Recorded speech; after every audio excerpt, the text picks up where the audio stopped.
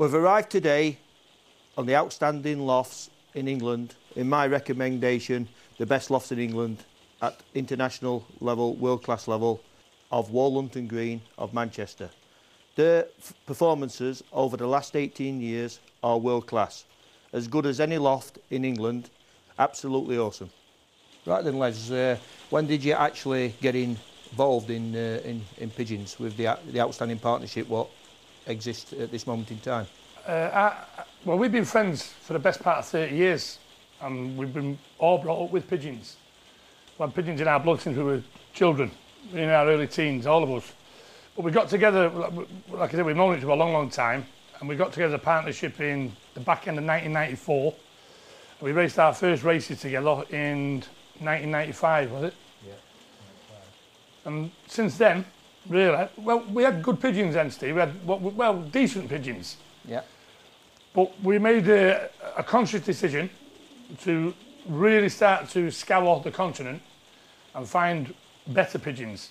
We believed that the better pigeons were in Belgium and Holland. So we set about, we put a little advert in some Dutch magazines and the Belgian magazines, yeah, asking people if they had any back copies that we could buy from them. We got a reply to our advert. One guy in Holland had 25 years of NPO magazines. Every single edition for 25 years. And he was willing to sell them. So we made a price, went over and bought them, brought them back, scoured them all winter, mainly Gary to be fair. And he came up with a few names. Nothing to do with advertising, nothing to do with hype. It was solely looking at the result pages. After 2 or 3 months, he come to me and Ray and said, listen, these are the guys we've got to find. There was like, not household names by any standards. You know, some of them we'd heard before. And we went over there, made an introduction, went to see them. Some of the pigeons we liked, some we didn't like. But it basically, we had an idea of what we wanted. We had the ideal pigeon. I'm brought up with these two. I'm a lot younger than these two, as you can see. But I was brought up with them, and our ideals in pigeons are very much the same. So we had our perfect pigeon, our ideal pigeon in our mind's eye. We knew exactly what we wanted. So we went from loft to loft to loft, looking for the pigeon we defined as good pigeons. Once we were happy with everything, we'd done our own work, never brought any pigeons in on a whim. We'd done a lot of homework, done a lot of background research. Once we were absolutely satisfied with everything, we then decided to invest some money. We bought as many of the best pigeons as we possibly could, direct children, from the best breeders, from the best performers, and when we could, we actually bought the performance pigeon themselves. Went to a few different lofts, like I said, always looking for the ideal pigeon, the same stamp, the same type, the same balance, the same wing structure, everything had to be very, very similar, although different bloodlines. And from 1995 onwards, that's what we've done every single year of our lives. And that's created what we consider to be probably the best team of pigeon we've ever had. Over 18 years, Steve, we've been through a lot of pigeons from a lot of top fanciers. But I think our fortunes really turned when we started Northern Premier Auctions in 2002. Because then we opened doors that wouldn't necessarily have been open to us ordinarily. Because we were doing sales for these people, we got to know knowledge about their pigeons that probably no one else would have got. Because they were giving us their breeding details, all their books, because we compiled all the sales lists. And by doing that, we got an insight to their best lines. And it becomes evident, when you're listening to somebody, you only really get less than a quarter. When you leave someone's house, you forgot a lot about what you spoke about. Certain things stay in your mind, but when you've got it there in black and white for weeks and you're doing all the writing, doing sales lists, a hell of a lot sticks in your mind, and that what becomes really prevalent. And then when we've done that, we've had the pigeons over, looked after the pigeons for about 6 weeks before the auctions, and we've had a massive chance, the three of us, to go through them pigeons on a daily basis and pick out certain individuals, certain nice pigeons, look at the breeding lines, and we've made a decision to go to our own auctions and buy pigeons at every sale we've done. And that has really brought us to a higher level, to a level that I consider to be probably, well, I think you can safely say we're one of the best, if not the best, sprint to middle distance lofts in England today. And that's all because of this research and work we put in to finding the best pigeons. That's very good, that, Les. Obviously your background and all your research has been done, your information, what you've gathered together, as well as what you've learnt from Gary and Ray. The actual auctions has played a large part to help, as you just mentioned, of the famous LUNT and Green in England today. Yeah. Is there anything else you would like to mention on anything else regarding that, Les? No, over the years you always get, because we're a partnership and we're all different individuals, although we all strive for the one aim, is to be the best we possibly can, and to own the best pigeon we possibly can.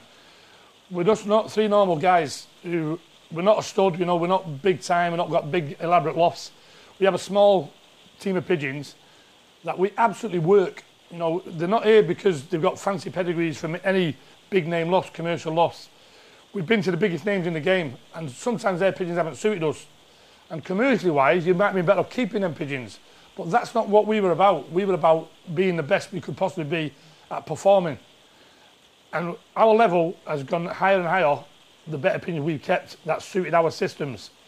The pigeons we've kept are always the same, consistent pigeons, have the same balance, the same type, the same wing structure, the same eye correlation, everything about them is virtually the same, different bloodlines. But we've combined them bloodlines to form a performance team of pigeons, not a commercial team of pigeons, a team of performances that can win from the first race to the last. And that's something we've done consciously. It's not something that we've found by accident. We've worked upon that for 18 years. 18 years of hard work has brought us to what I consider to be the top of our game. Can you explain then, Les, exactly how many average first feds you've had in over the last 18 years? Yes. And what your best performances on your higher level to make, like you've took previously, is it first 20 in 20 together, maybe the first 20 in the combine? We've been fortunate over the years, Steve, where we've had some real good races, and funny enough, as we've compiled the information for the auction, you kind of reliving a lot of the past performance, what you kind of forgot about, you know, over the years. But we've been looking up every year since we've been partners, since 1995.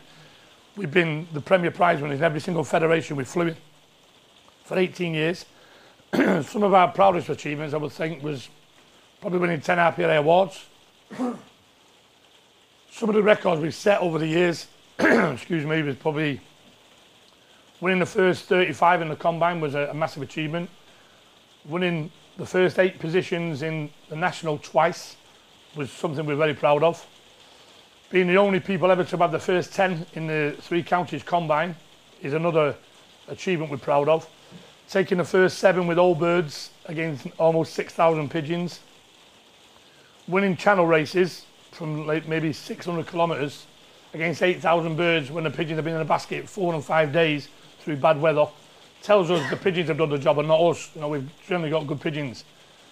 We're the only people ever to win the Central Lancashire Combine, which is the biggest organisation in our area, 3 weeks in 3 consecutive weeks. No one else has ever done that.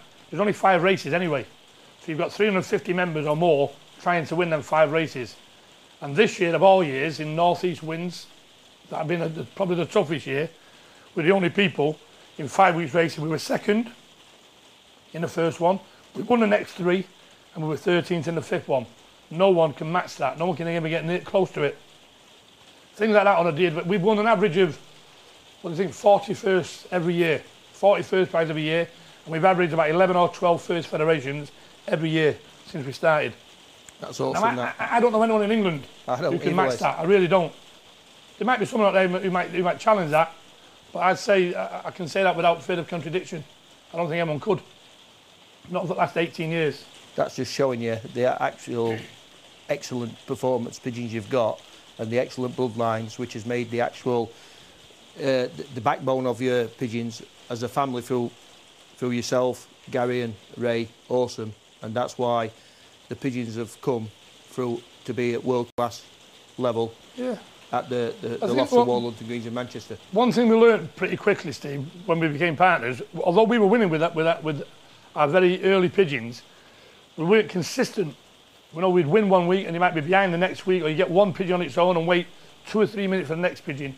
But as we introduced pigeons from better fanciers and better pigeons, our system didn't change, but the performances really, really rose. And that was solely down to the pigeons we were bringing in. So between the 3 of us, I mean, we're not stupid, we quickly learned that the better the class of pigeon we're bringing in, the better our performance are becoming. Now, I know that's an easy statement to make, but a lot of people get carried away with the pigeons in the loft. We really, really got awoken to the fact that the better pigeon we were bringing in, our performances, we weren't getting one pigeon, we were getting 6s and 7s and 8s all on the same time. And we wasn't winning 1 week behind the next. We won the federation 10 weeks on the trot, which has never been achieved since or before. But we weren't just winning it, we were taking the first 12 into a T3, not on electronic timing. The old T3 taking the rubbers off. We were taking the first 12, 4 weeks on the bounce. And then the first 10, the first 9, the first 7. And then I think our biggest achievement was, obviously you get levelled at them, they must be in a good position. We joined 2 federations one year. We were the furthest east in one and the furthest west in the other. And on 7 consecutive weekends, we won both feds. And it's impossible to be in the best position for both feds on the same day. And yet it didn't seem to matter. They won our pigeons and only sending a maximum of 22 pigeons to each fed. Not only that, Les, you've got different winds. Even if you're on the west in one or the east, you've got east winds and west winds. On the amount of performance you were doing it, time after time, they weren't going to be all the same wind, would they? It didn't matter, Steve, to the pigeons what fed they went in or what wind they went in. For 7 weekends on the bounce, they won both feds. And the worst result we had was first and second fed. But we were taking the first 6, the first 7, the first 9, the first 6 in both federations on the same day, with a team of 22 to each. And that's splitting your team and all, as you know. So you know, it's splitting your team. Yeah, it makes life a bit harder. That's brilliant. It was. It's probably one of our better years. Yeah.